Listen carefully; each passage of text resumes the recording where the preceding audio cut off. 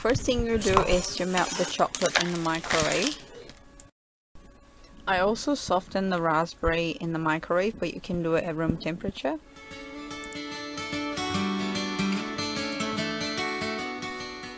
Mix the raspberry with the white chocolate and set it aside.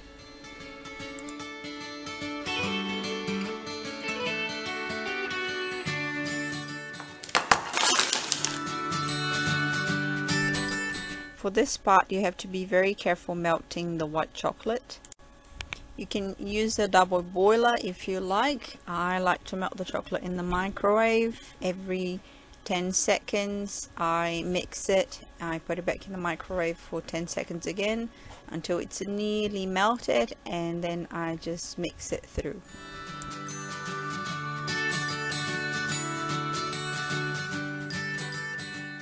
The initial temperature should be between 45 to 50, but as you can see, easily you can melt chocolate to 32 degrees. So that's why I go very slowly in the microwave. And also, if you put the temperature too high, it will take longer to cool it down. Then you need to put the temperature down. You can pour it over the marble if you have, but I find this way it's less messy.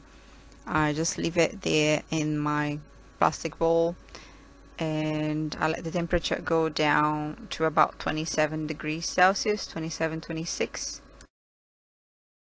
Then you get it off the ice bath and you need to put the temperature up very, very slightly until 27, 28 degrees, so you can put it back in the microwave for like 5 seconds.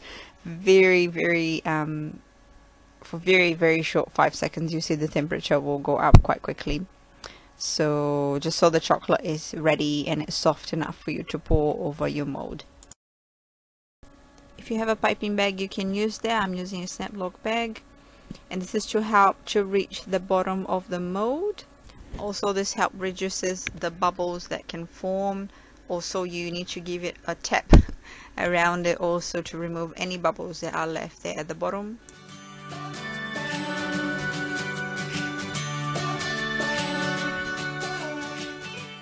If you have a scraper, you can use it to take the excess off from the top. This also helps to give the chocolate a straight edge, or you can use a knife or anything that you have handy.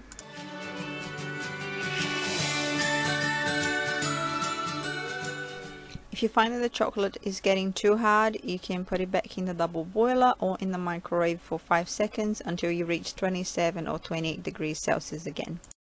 Check the consistency of the filling to make sure that you'll be able to pipe it in the chocolate.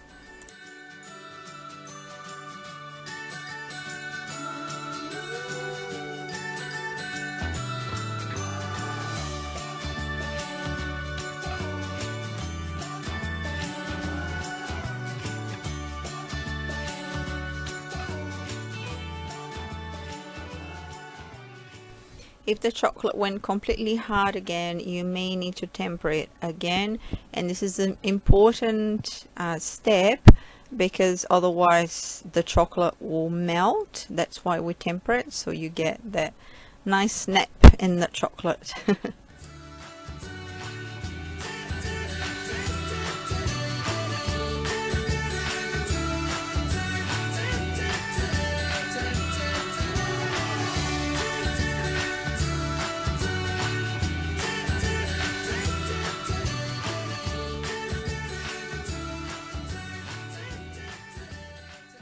Thank you for watching. Give me a thumbs up if you like this video, subscribe if you haven't, and I'll see you next time.